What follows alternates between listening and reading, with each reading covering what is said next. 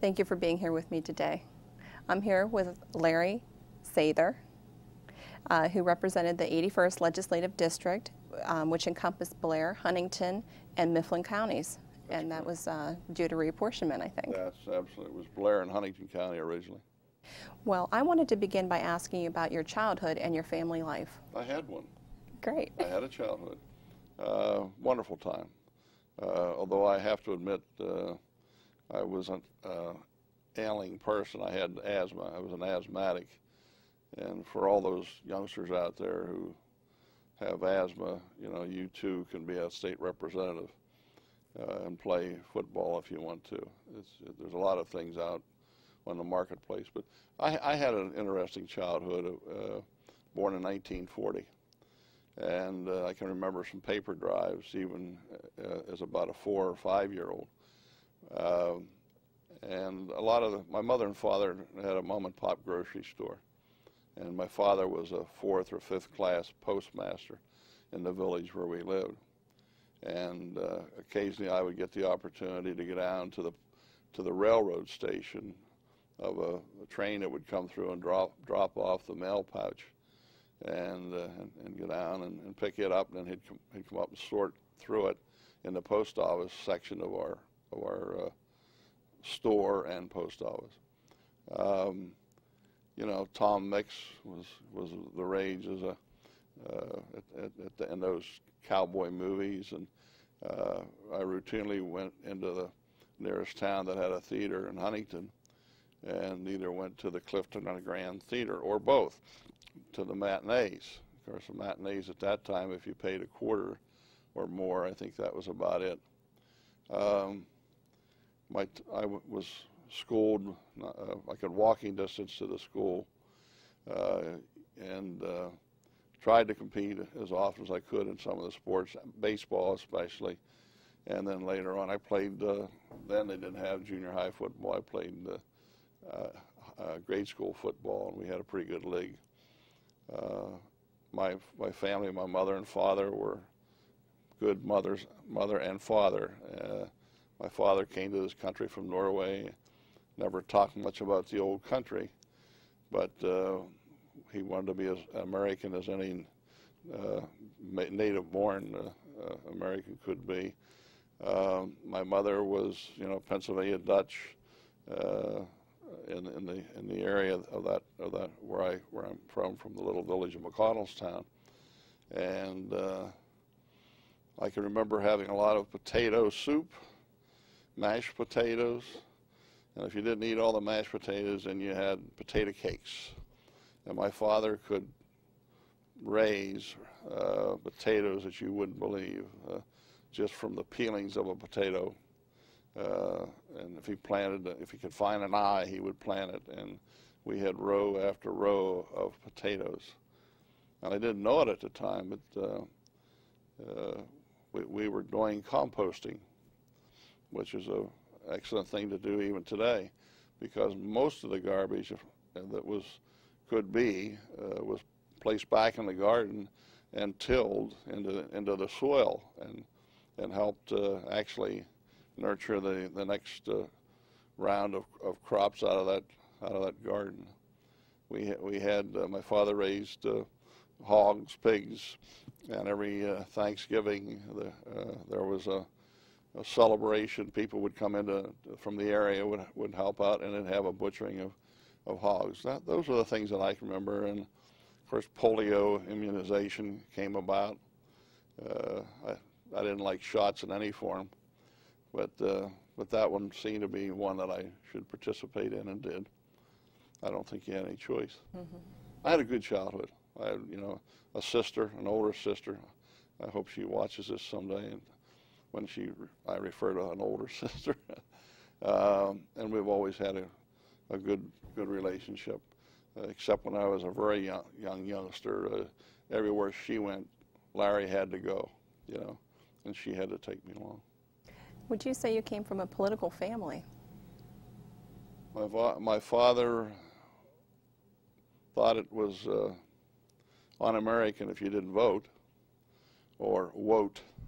You know, the only thing he had any problems with was V's and W's. but he voted, and Mother voted. But as far as a committee person, in that regard, no, they were not really a political family. No, I had no thoughts, no aspirations. If you were to tell me that I was going to be involved in politics, not in those days. So how did you decide to become a Republican? Well, my father and mother were Republican, and at that time in that community, and it still is, rather heavy Republican area. So initially I became a Republican because of family and the community, but later on, you learn more about values. Well, that's what growing up's all about, going to school, but learn more about values and concepts and what you stand for. And it appeared to me that I fit the mold more of a Republican than of a Democrat. And to this day, I still have a lot of good Democratic friends, you know, and I can trust them as deeply and as long as I can the Republicans that I call my friends. Could you tell me a little bit about your education and your careers prior to coming to the House? Sure. My final was 12th grade. I didn't have a higher education. It's one of my regrets. But I spent time in the Woodcock Valley Elementary School for 8 years, and then went on to the Huntington Area High School and spent 4 years there and graduated in the class of 1959 with a commercial diploma. Figured I'm going into business. It didn't appear to me that family and fortunes, that college was going to happen. If I knew then what I've found out since, I'd have probably qualified for many grants and loans. But so anyhow, Huntington High School was my 12 years. I had some work that I did on my own, no degree, but on small business administration, small business through Penn State University. They came into town and offered some classes, and I thought it fit because I was going into business in the community. In fact, I think at that time that I was involved, I was managing a furniture department at that time. But that, and then right out of high school, I was hired by a hardware store and worked for about a year in that capacity in hardware. And an opening was coming up by a retirement in the furniture department. And I was asked if I would be interested, and I said, well, is there a few more dollars involved? I started out in 1959 in the hardware department of that establishment, making $76.76 every 2 weeks. So you had to manage money, budget it. And I was advised about this promotion that would be available, and there was additional pay. I think I always referred to it as it gave me the opportunity and money to buy a few white shirts and bow ties, because at that time they wore bow ties, and that worked out well. I was a salesman in the furniture department, and one day I walked in and there was no manager. And I was called to the office and advised that I was going to be managing the furniture department at about 20 years of age, or yeah, probably 20 years of age. That was real interesting, and I worked at it. I worked at it and made it productive. Won some awards because of the sales activity of the department and my own personal. And then we, decided to move on, and moved on to an assistant manager position in furniture in Greensburg, Pennsylvania. And you talk about the melting pot of Pennsylvania or the United States. I was exposed to it for the first time, and it was a delightful experience. So that was the early time of for me was business activity, and I guess maybe some of my typing skills and bookkeeping ability, helped out.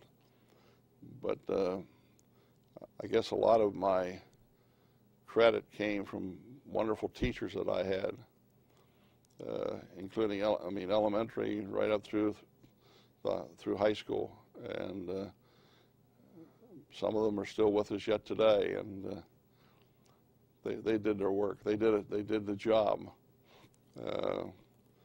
All I wanted to do was be involved in athletics, and they had to every once in a while bring me back down to earth about academia, and they did a good job.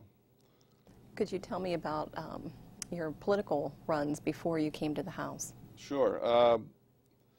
Well, the first was not a run. I was appointed. Two classmates of mine from Huntington High were township supervisors, and a vacancy occurred. And they wanted to know if I would be interested in filling the remainder of that term as a township supervisor. And I said, well, I need to think about it a little bit. I think maybe one day or two at the most. It was a township then and still is with growth, not to the magnitude of some of the southeastern municipal governments, but it was having growth, and that growth needed to be managed wisely. And so I said yes, and then I found out what all that involved, and mainly roads, the township roads, but also eventually got into some issues of other management opportunities, and the townships surrounding and boroughs formed a COG, a Council of Governments. I became very involved in that and finally became chairman of it for a year or two. And we looked at regional police departments. We were looking at recreational programs that we could jointly, work them out for participating townships and boroughs, and joint purchase programs that we had even in that time. So that was a township supervisor for, I think it was 4 years. Then I was, or 2 years, I filled out that term. Then I was elected. I decided to seek the office, and I was elected for another 6-year term. But during that period of time, a re-election was coming up for county commissioner, the candidates. And so several of my friends said, why don't you, move up? Well, in that time, I didn't, whether it was moving up or moving lateral or whatever, because township supervisor, they serve well. Those who serve well, and a very important purpose. But anyhow, I served as, I decided, okay, I'll throw my hat in the ring for county commissioner, and that was 1979. And I wore out some shoes, leather. I mean, we didn't have television in the community. We had about 30 mile from us. But basically it was knock on doors, some radio commercials that I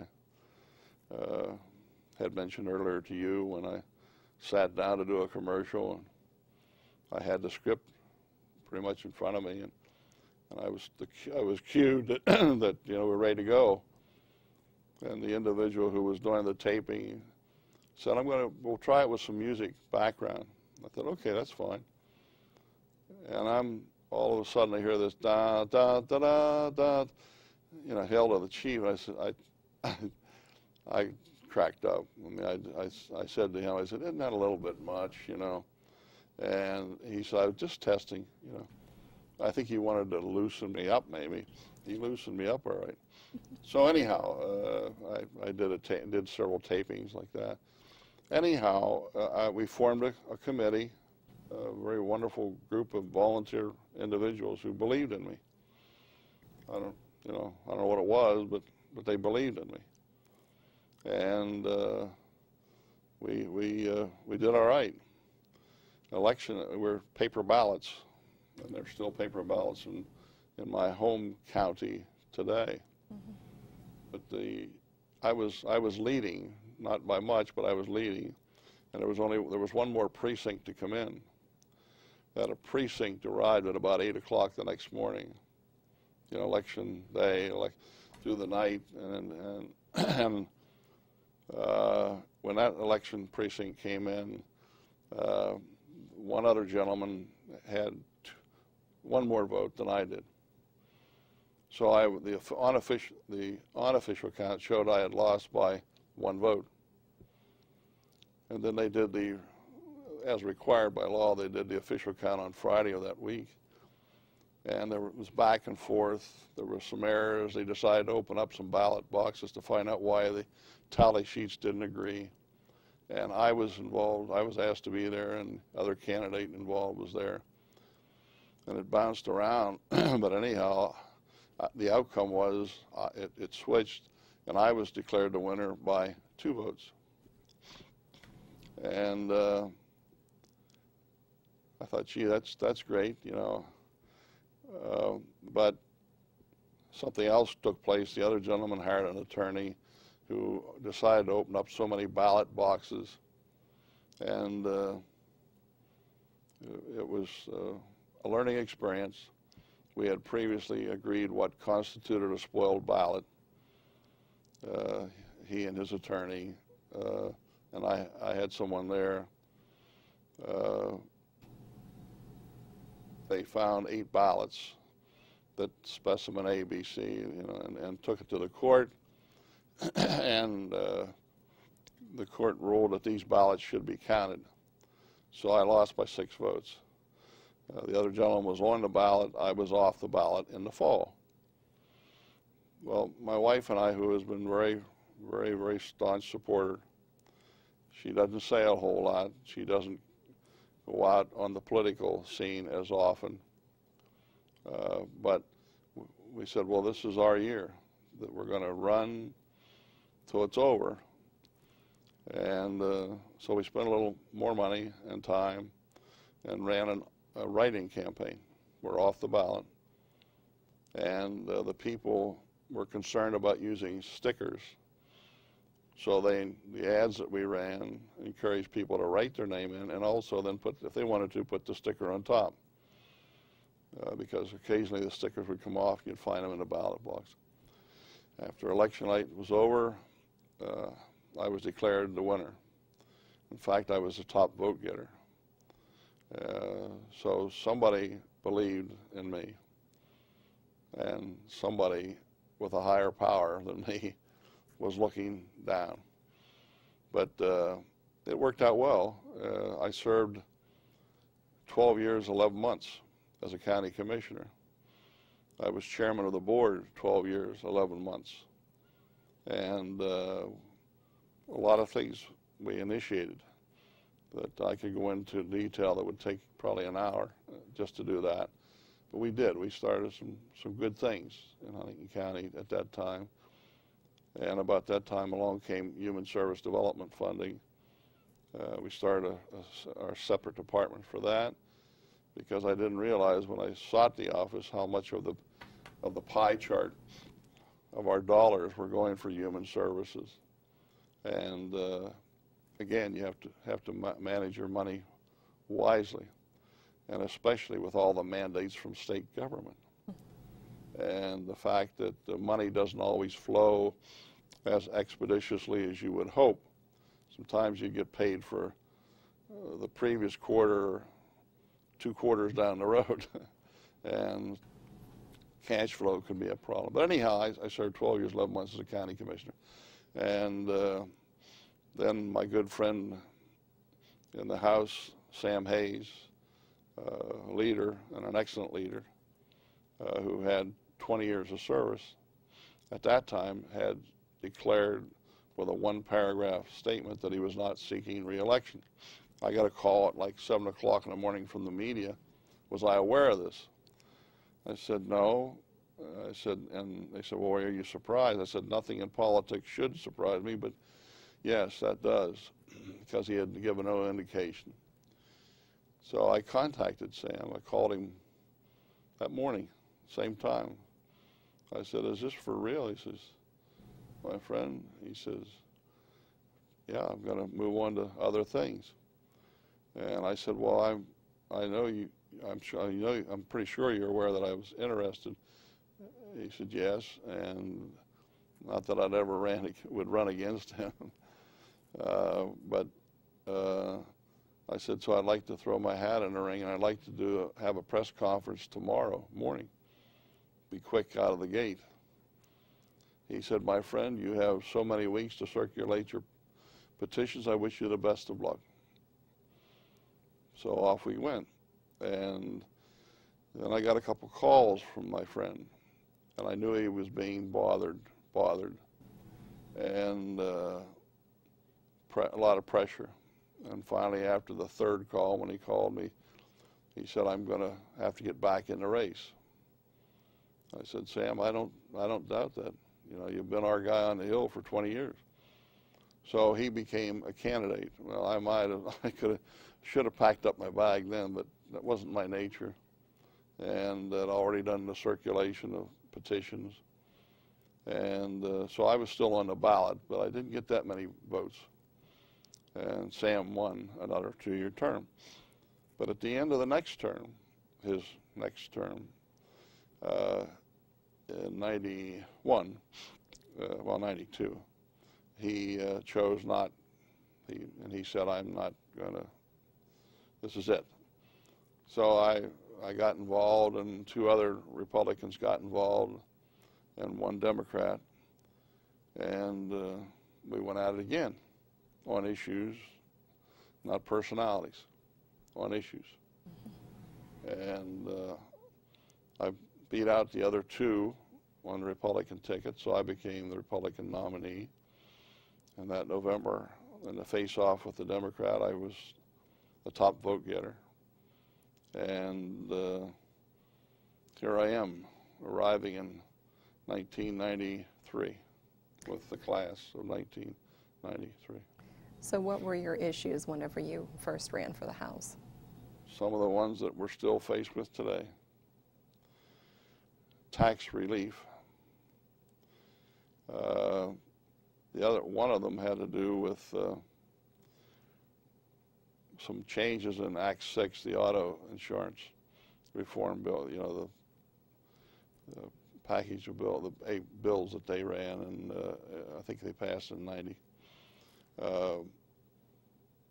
And economic development was a lot of mine, because Huntington County, now I'm running from Huntington County, but the 81st district was Huntington and Blair, a portion of Blair County.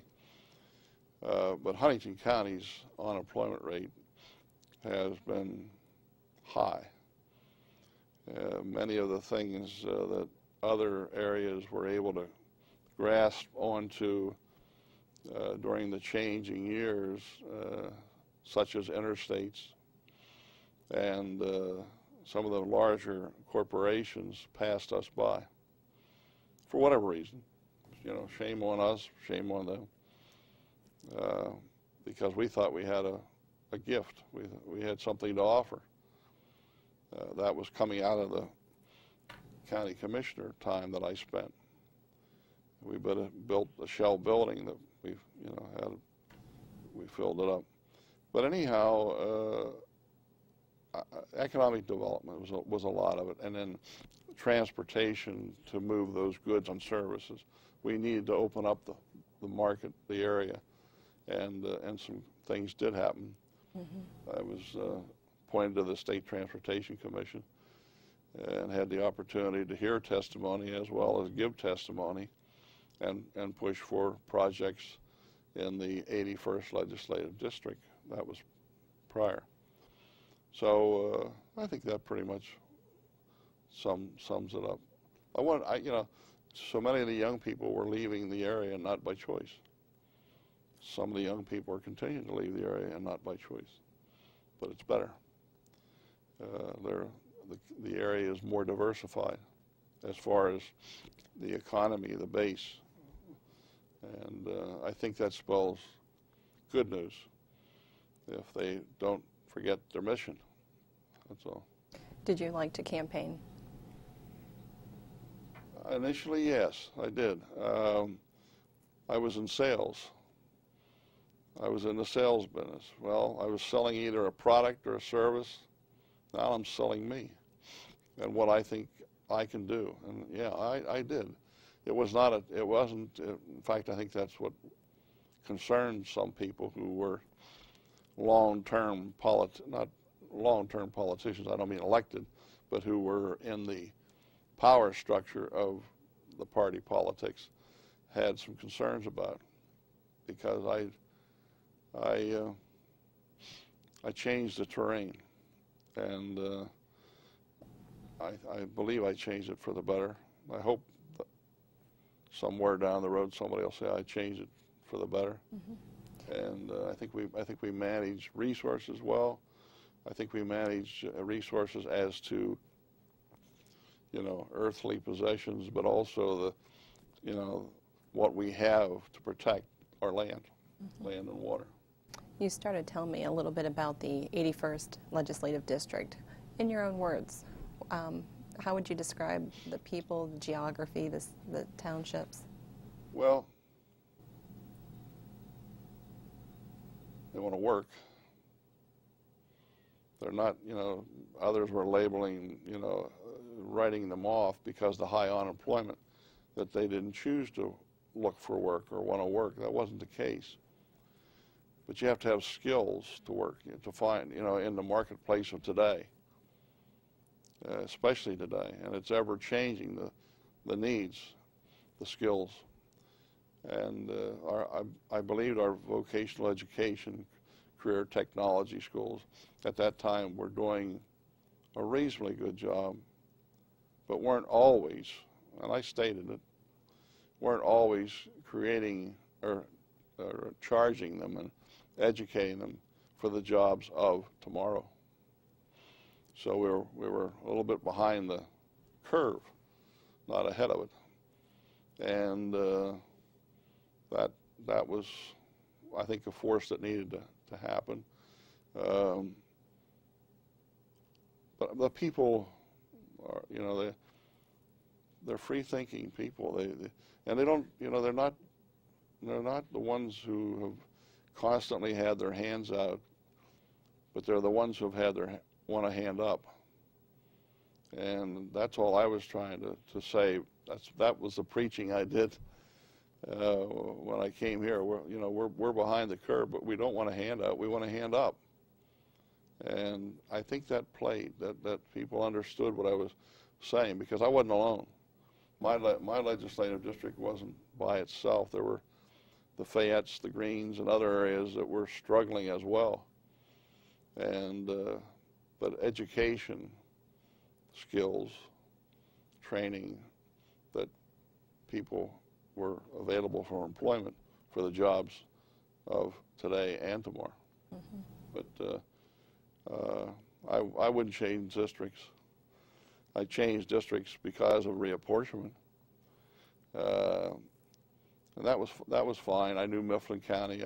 As a county commissioner, we had some joinder agreements that you know, 3-county, 2-county joinders, and knew, and the area I got was very rural to add to my district. I lost some wonderful people up in Blair County who had to get to know me and trust me, because Sam was their guy for 22 years. I didn't know whether it was really going to happen, but I sure set my heart on it. Mm-hmm. And I believe it happened, because those people said the same thing when I left the district, when I left their area, because I had to move on to Mifflin County. They said the same things about me. That was good. You know, you don't get too many pats on the back, nor should you. You know, you knew, if you don't know what the job is when you take it on, when you seek it, you're going to find out in a hurry. Could you tell me how long did it take you to travel from one part of your district to the other end? You talked about the roads. Well, from Shea Gap, from down in Dublin, up to Warriors Mark, and then back into Tyrone area and Snyder, Sinking Valley, originally. It was a pretty good hoof. And I'm thinking you could probably ride 2 hours, maybe more. Yeah, from one point to the other point. And it's no less so now with the Mifflin County portion. And it's a little bit of this, a little bit of that, you know. I don't have any cities. I have boroughs and townships. So that, you know, I didn't have any third-class cities to think about and understand their needs as I was looking towards the boroughs and townships and their problems. How was the best way to reach your constituents then? The best way to reach them? Well, to reach them en masse was the mailers. I made sure, I had, my staff made sure that I made sure. You know, I've been very thankful for the staff that I've had. They've made me look good. And, but mailers, the mass mailer pieces that I know some people, you know, I get a few sent back to me. Don't send me any more of these. Or it's taxpayer expense or something like that. But it was the only way when you say to the constituents, yeah, I can get out and see so many people every day that I'm not in session. But you get spread kind of thin now, especially with 3 counties. If there's a 4-H function in one, there's a 4-H function in the others. If there's an FFA, and I forget how many, 20-some fire companies, and being a former fire chief, you know, I didn't miss these events. I went. But it was good experience. I don't regret any of it. Do you have a website? Yes, my staff's not here to tell you what it is. Somewhere I should have written it on my hand. Maybe I could have given it to you. So technology is something that's coming into politics as well, then. Oh my. Yeah, absolutely. The website. In fact, my youngest grandson said, "Pap, you got to change that picture." Yeah, it was getting a little old, and wasn't as, I don't know whether any picture of me would be favorable, but the one that was there for a good while wasn't that favorable. And what you're doing, you know, you need to tell more of the story of what legislation and the things that you're active in. So the public needs to know that. He was right, you know. And he's going to take up poli-sci in college, in addition to business, finance, and so on and so forth. So yeah, it's changing, and I can minimally use my computer. I know how to push help, you know, or exit. Yeah, those are my 2 favorite ones. But it's necessary. And I in the early days I used the television. Then I failed to use it at times when I should have. But with me, it was go see the people. Go see at these events. You know, oh, there's Larry. It wasn't like, oh, gee, how'd he make it? You know, I was there. Well, you talked a little bit about Sam Hayes being the representative prior to you coming to the House. What was it like serving, I guess, in his shadow, you know? Well, as I said, Sam had the best of both worlds, all worlds. He was an educator, and he could deal with you as a student here, a classroom, and it was very good. He was very effective. He also had the best of all worlds, in that in Huntington County he was, in the minds of all, he was a Huntington County boy. when in reality he lived in, well, his homestead was in Huntington County. It really was there. But he was a Blair County resident. You know, I don't think most people even knew that or cared. You know, or cared where he was from. So he had this persona. I mean, that Sam Hayes, and I don't know how he managed it. He had no district offices, but he sure had a staff in Harrisburg that better know every tree, every dog. Maybe not that extreme, but all the geographic of his legislative district. And it was not unusual that you made a phone call, you got Sam. And I think as things materialized and the growth in government operations, I don't see how I could have functioned without a district office. And I've had district office in each of the counties from day one. And a lot of what we do and what makes us shine, I mean, if I have any positive, you know, aspects back home, it's because of what my district offices did for this person or that person. And people to this day, you know, come up and say, Larry, thank you very much for what you did for me and for my family. Now, Sam heard the same thing, but he managed it through the Harrisburg office. And it just magnified. It just got bigger and bigger and bigger. But Sam was, as I said, I'm not going to try and walk in his shoes. Mm-hmm. You know, because there was many, and he made a statement after the election was over, that there will be things that Larry can do and will be doing that I did not do, you know. And I didn't seek out, maybe he didn't either, leadership. I wanted to get involved in some other areas of government. And had I decided to run and be reelected this fall, I'd have been a chairman of a committee next term, without any doubt, with a number of legislators who are not seeking reelection or have been voted out. So, but yeah, it was tough in the early years. That, you know, replacing Sam, I said I didn't replace Sam. I have the 81st district responsibilities, and we will fulfill them as well as we possibly can, and the staff maybe look good. When you were first seated as a freshman member, do you feel that anyone mentored you? I think I have to say this. Matt Ryan mentored everybody.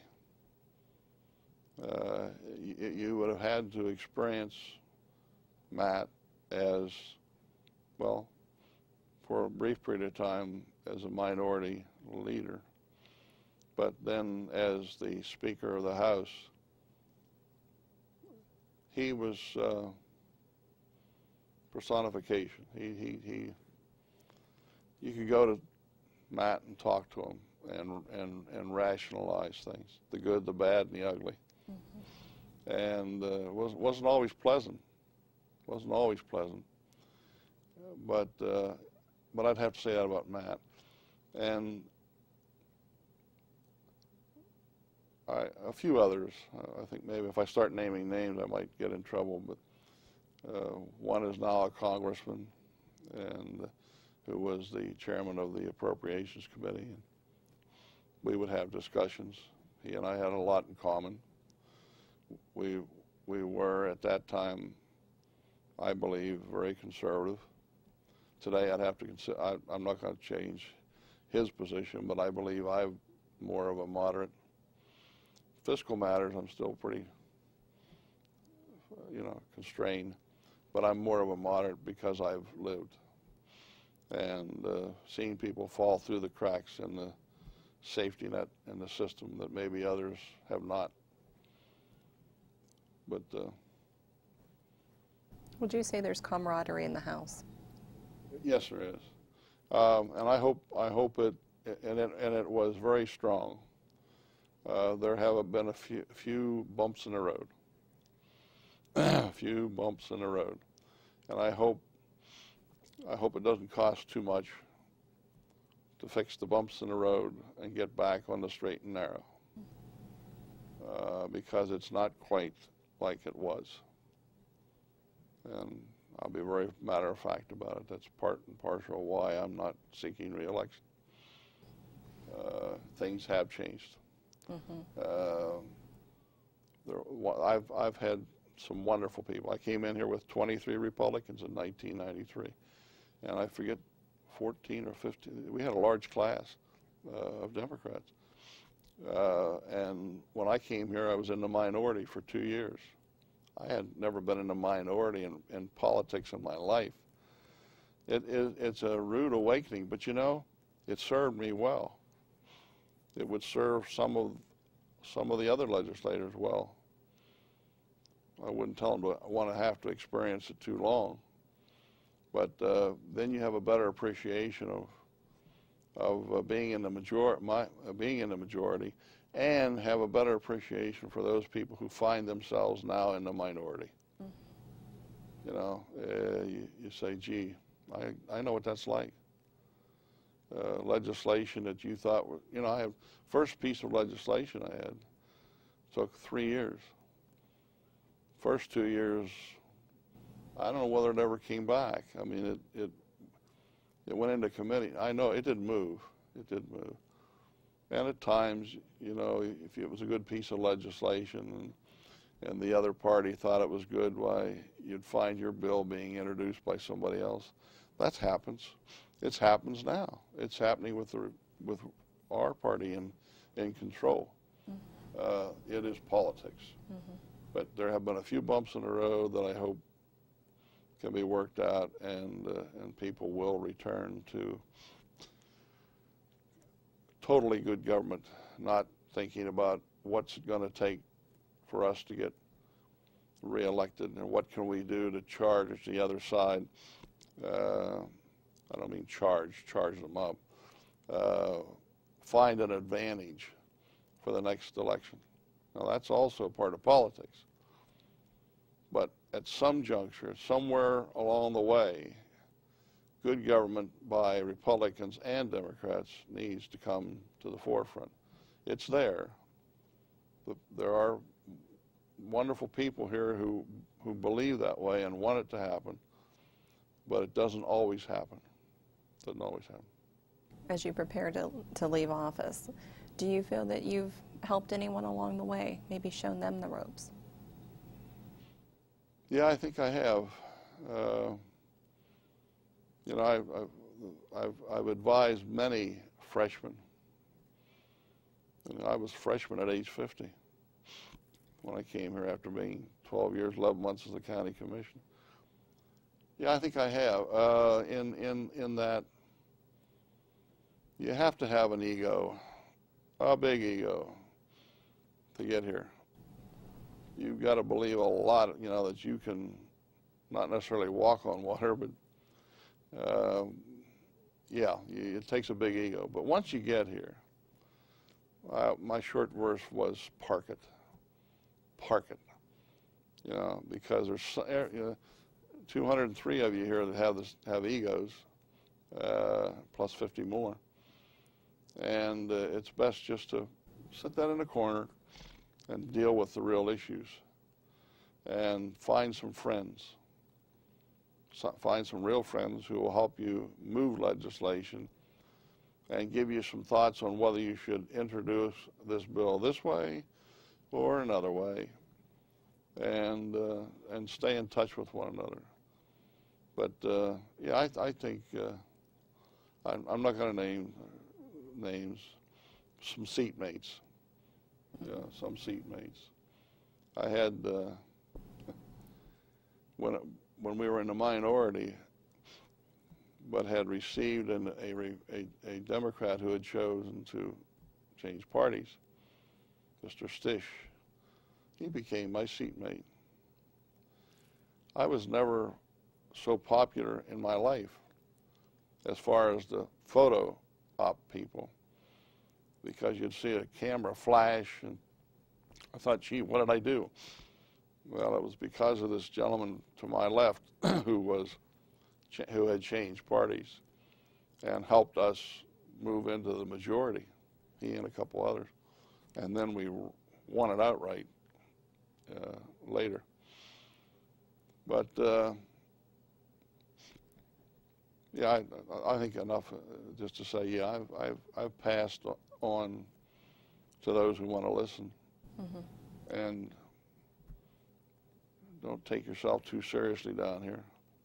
Take seriously what you do. I mean, you're creating law that can affect an awful lot of people. And if you do it wrong, you're really hurting a lot of people. And I could give you certain bills that way, but I'll leave those out right now. Mm-hmm. Well, I'd like to talk a little bit about your major pieces of legislation and your issues right now.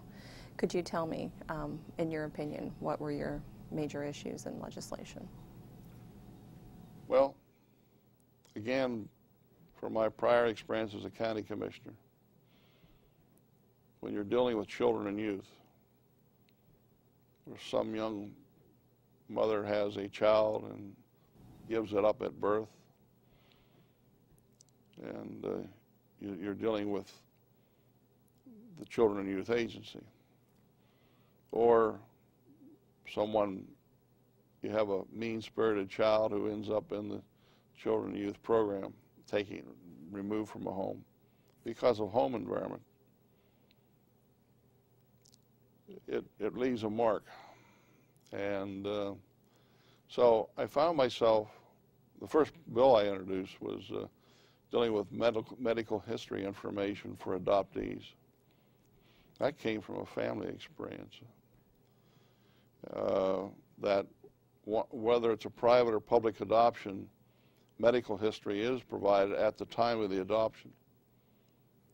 But afterwards, in the intervening years, what if the birth parent, mother, father, something occurs that could seriously affect the lifespan, the health of a child? It would be very helpful.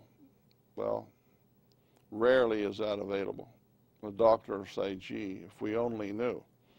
If we only knew. So that was the first bill that I introduced. It took 3 years to get passed. And it was altered in some forms. But and Governor Ridge signed the bill that the Department of Health, the DPW would make forms available, and there would be a repository in the Department of Health as to update. A person could update their record without becoming available who the birth parent was. I wanted to protect that. I didn't think it would work. And Governor Ridge signed a bill. Governor Ridge has 2 adopted children. So we had a long conversation about that piece of legislation. I don't think Governor Ridge would say he has adopted children. They are his children. In fact, you'll find that most of those who have made adoptions work. Another piece of legislation was the updating the county code that had not been worked on for some time, and bringing it into the 21st century. The auditing requirements and how it should take place, and when budgets have to be filed, it changed that. There were various pieces in it, but that took a little work. That took probably 2 years. And I think the counties wanted it. It was their bill. It wasn't my idea. They were asking if I would introduce such a piece of legislation, and we got it passed. The other, that being a fire chief, once you're a brother, sister fireman, or EMT, paramedic, you don't forget.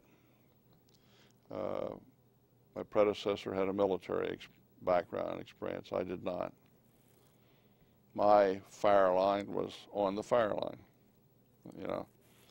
So was legislation dealing with House Bill 8, it was. I can remember that one. It was the first $25 million grant program for volunteer fire and emergency services. And it's still continuing. Now, it's not near this year's budget, but some way or another it will happen. I'm told, because we've all been making inquiries. It should have been in, it was in the budget, it was taken out of the budget. That's not unusual. But money for the volunteer firemen, because, and the pays are coming along. There's work going on in that, let's not say the pay, they want to be professionals. So, okay. They work at it 40 hours a day, probably much more than 40. But those are the three pieces of major legislation. I've been involved in some others and got some that are working right now. Adult Protection Services bill that I'm hopeful will get moving this year and hopefully get passed this year. Mm-hmm. But I'd have to say it dealt with children in one fashion or another. It dealt with community services, a lot of the community services in one form or another, and in that regard, fire and safety, those type issues. I had legislation for monies for Science in Motion. Mm-hmm. And in fact, I had the first bill on Science in Motion, and Science in Motion was given life some years ago. I think it was 95 that we first took it on, 95. It was in the budget. We got $350,000 for Science in Motion program. And that was Juniata College where it started, and one out in Pittsburgh, and I can't remember where it was. Juniata College is in Huntington, so I better not forget that. And it has grown, where they take these vans to the students, to the various schools, and now there are 11 colleges or universities that are participating in it, and it's over 200 or 2 million something, and I hope it continues, and I'm sure it will, because it's doing the right thing.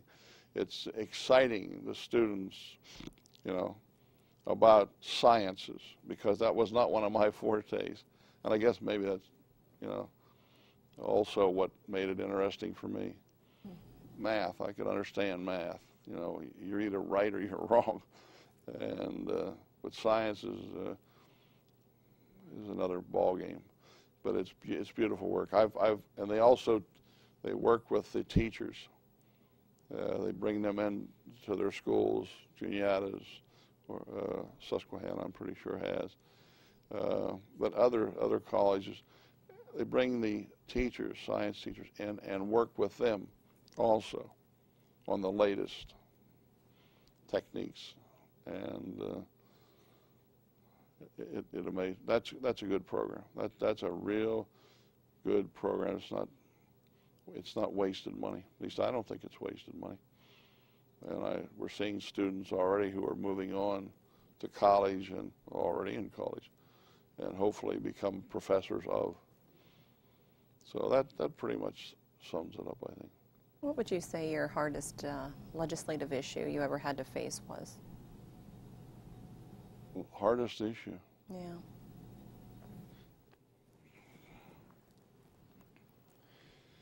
Well,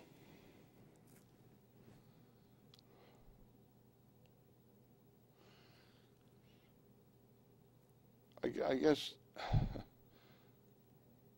it wasn't hard for me, but hearing the other side on two different things. I'm pro-life, and I am pro-life. My district is pro-life, but I didn't become pro-life to fit the district. I was pro-life. Just my upbringing, attitude, you know, about things. And then therein lies, you the consequences of the other side, pro-choice. And so if you're gonna say no to pro-choice and children are born, then take a proactive role somewhere, and that's where we get into the adoption process. And so for me, it was in dealing with and staying with my position and my beliefs. Then okay, fine. I know what you're saying. We've got to be proactive on the other side. Not that all the outcomes are as positive for an adoption, but that's one. And I guess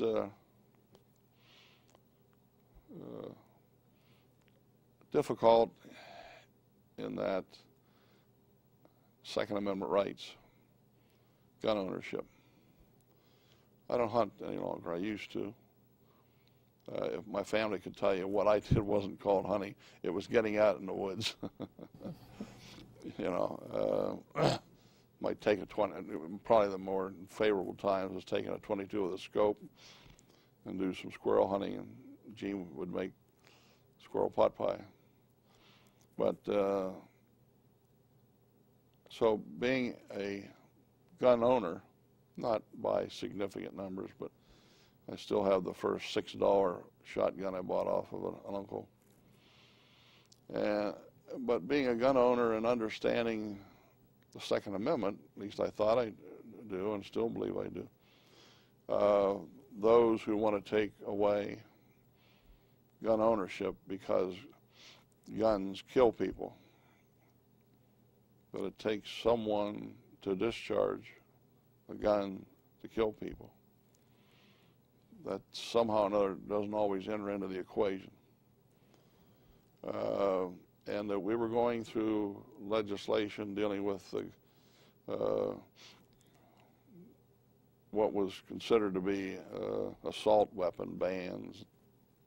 Now, I must tell you, I'm thinking to myself, how many, and I have gun collectors, many who are gun collectors, and assault weapon, you know, how many people need an assault weapon?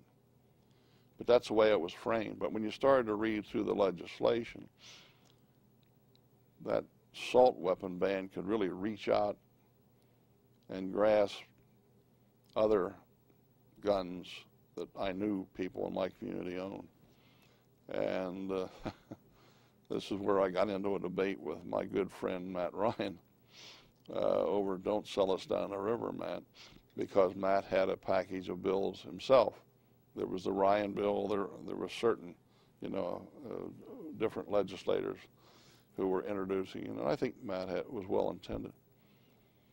But I not only said that, I pointed a finger at Matt. Don't sell us down the river, which is not something you know, first term legislator, second term legislator should be doing to the Speaker of the House or any member for that matter. And we had a discussion, mostly friendly, not all. So that was a trying time. And also, there was an impeachment proceedings that went through a judge that you're knowing someone did wrong, but the consequences were going to be a life and a family probably destroyed. I don't mean destroyed from the face of the earth, but as it was constituted at that time, yeah, major changes. But the right decisions had to be made, and what Constitution and all says, and the person was found to be guilty of, and I don't know that I'm not an attorney, so but yeah, I was here when that took place.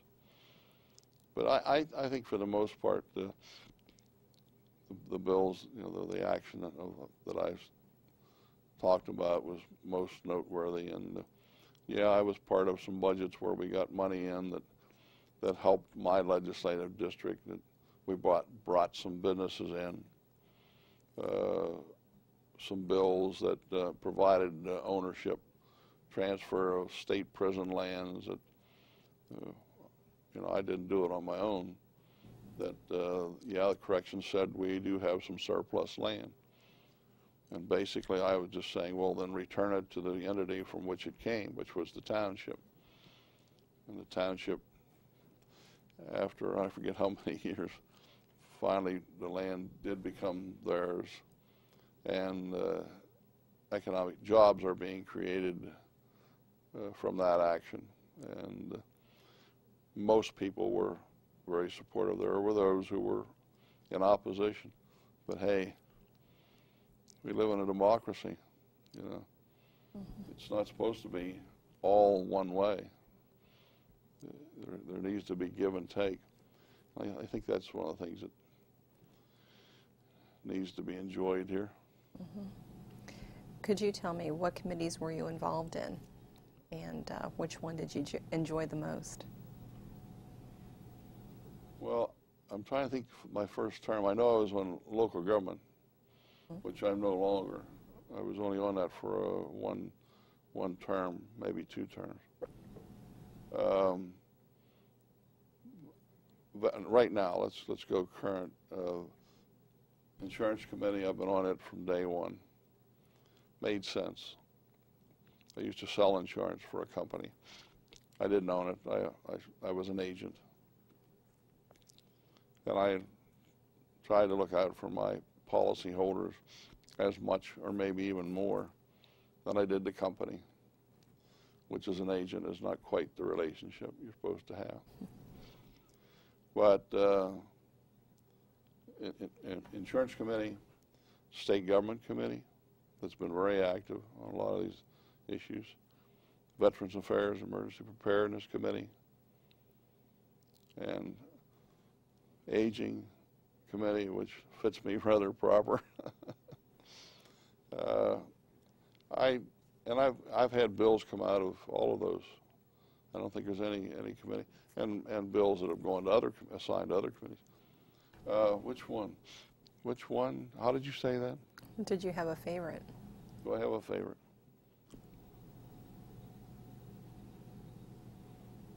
No, I can't say that I did. I was more at ease with the insurance committee because of my background. I had to learn. I'm not a veteran, so you know there were benefits and issues being talked about there. But I wanted on that committee because it was also emergency services, which is fire, police, ambulance, so on and so forth.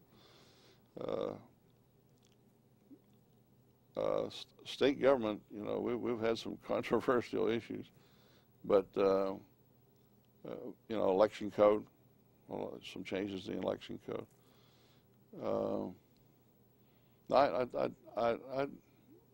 They were all good. I can't say that I had a favorite. I was more at ease with insurance. Well, looking at your career, I thought all your committees were very reflective of who you were in your previous employment. What aspect of your job as a Pennsylvania House member did you enjoy the most?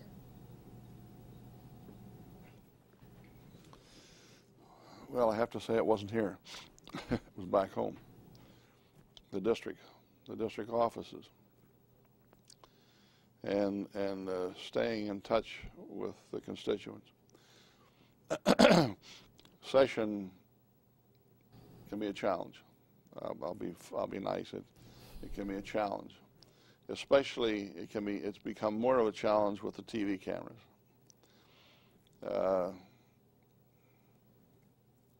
We have egos here. I mentioned that earlier, and people like to be seen and heard, and I understand it. I got up when I had something to say, or I had a bill or an amendment to offer. A lot of the people back home would say, "Gee, I don't see you on the television." I said, "Well, if I had something to say, I'd get up." But I say I did my talking in caucus, which people back home I think, began to understand what I was saying. I could say more and accomplish more by speaking my piece in the Republican caucus, of which I'm a member. If I was a Democrat, the Democratic caucus. But I just, when I had the opportunity to go to Mifflin County, Huntington County, or Blair County, and meet with constituents who had a problem, that I was blessed that my staff had basically fixed the problem by the time I arrived. You know, occasionally it was not the, you know, there was sometimes we had problems. The answer they wanted wasn't there, or the legal justification wasn't there. And thank heavens we have a staff here that helps us on that matter, that don't step over the line. You're a legislator, you're a lawmaker. You're not supposed to break laws. So I think that pretty well sums it up. Back home, working in the district offices, going to those banquets at night, sometimes you say, gee, what am I doing here? I'd like to be at home. But rarely did I feel that way. Rarely did I feel that way. You may have already touched on this, but what did you like the least? Well, the lengthy debate weren't just prolonged, went on and on and on, which had to do with someone having to say the last word, and how it's good and bad, how slowly the process moves. You know, legislation can take a long time. Now I find that to some degree to be a blessing. You know, there's like 3,500 pieces of legislation normally, or more, in every 2-year session introduced. Thank heavens. You know, maybe 250, 300 bills get a chance, or more, you know, to be talked about, at least voted upon. It was that, and the other part of it is, as an elected official, it takes, unfortunately, money to run campaigns. And I didn't want it all, you know, like they say, well, let's get it from the political action committees. We always had a small fundraiser once a year back home. And it was so difficult asking people for money, you know, directly, indirectly, but that's what you were doing, to run a campaign so I can get back to Harrisburg. Didn't like it. I doubt very much if there's a handful, I don't know how many in the legislature really like that part of the job. Mm-hmm. But you've got to do it. You have to do it. Do you have a fondest memory of serving in the House?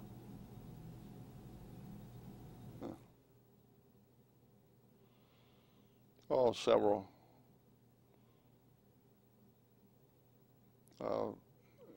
And Matt had this happen several times. My father came to this country from Norway, so I'm Norwegian. The Olaf, the R-A-O is Olaf. I haven't been back to the country. My dad never talked much, as I said, about it. My son and daughter-in-law and youngest grandson was there, but I need to go there. There's family there. But Matt Ryan wasn't a Norwegian. So we normally, at least once a year, had a dose of Danny Boy. And I'll tell you, the voices that we heard in that chamber and how it was magnified, you know, in that chamber, the tone. Because I still have, I forget, this one's pretty good yet. Anyhow, I still have a pretty decent ear for musical accomplishments. And we had that occurred on several occasions, thanks to Matthew. The Band of Brothers, that was recent. Now, you know, I've watched it play out on television, but we had 5, I think, members of the 101st here. We honored them in the chamber of the House of Representatives. You know, the Second World War, I said this in caucus to one time when we were talking about increasing the PACE and PACE-Net program. And some in our caucus thought that was not something we Republicans should be doing. That's health, you know, those kind of programs are not, we shouldn't be spending taxpayer dollars. And it went on and on and on and on, and I finally could not hold back, and I asked for the floor. And I said, you know, the very people who are needing our assistance right now are some of one of the greatest nations that this country will ever recall, the Second World War generation. And Korea, I'm not just talking about one war, but and they're not asking for that proverbial handout again, they're asking for a hand up. Sometimes it comes down to medication or whatever, and the whatever has to play out before the medication does. But increasing the PACE and PACE-Net program was necessary. The eligibility requirements. I had people who were falling through the cracks again because they made $10 or $11 too much. People who came to my office, and I knew one person who was with cancer treatment, follow-up. You know, that's when the system has to work.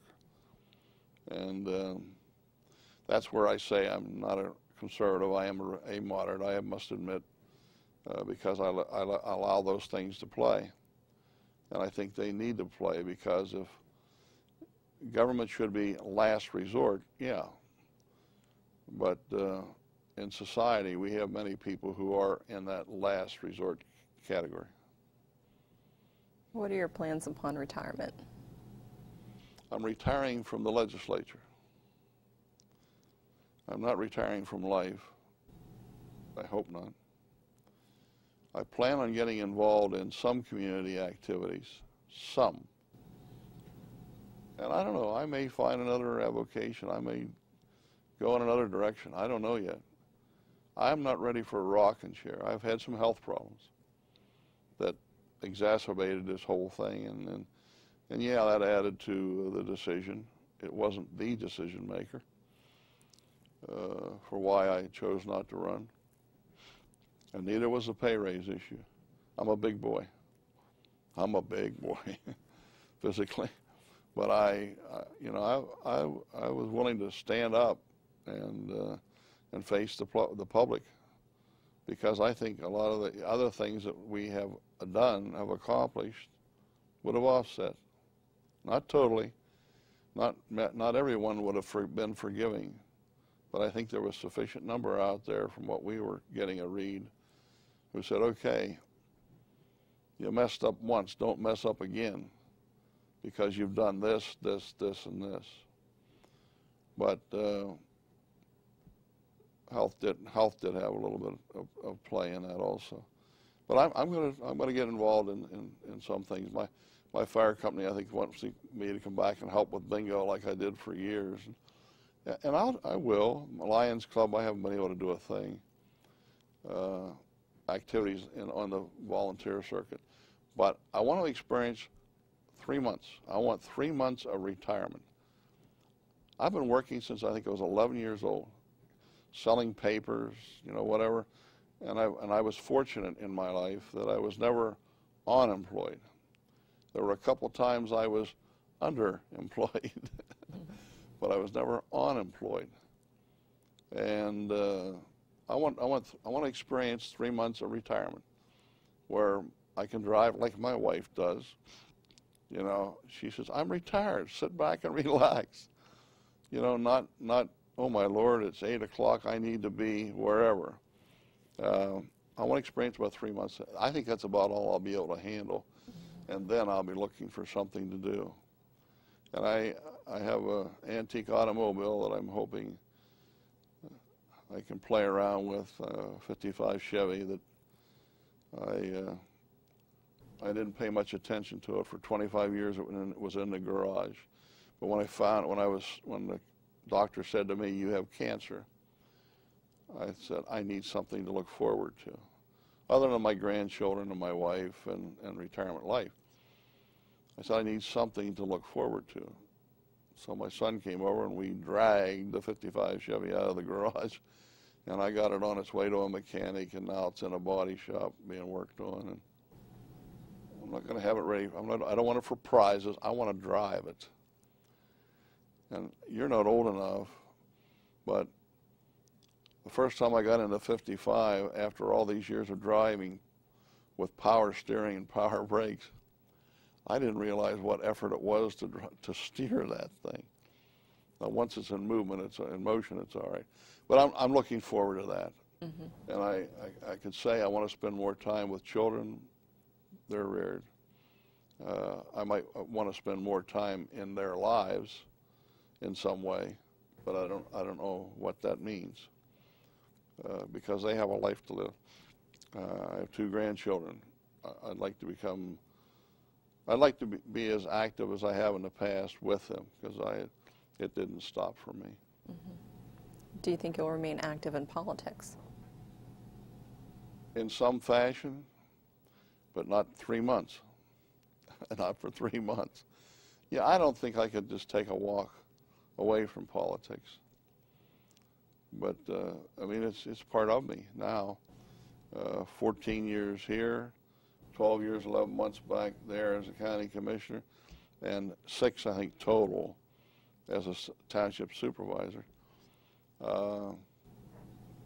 Big part of my life, you know, other than insurance and furniture, you know.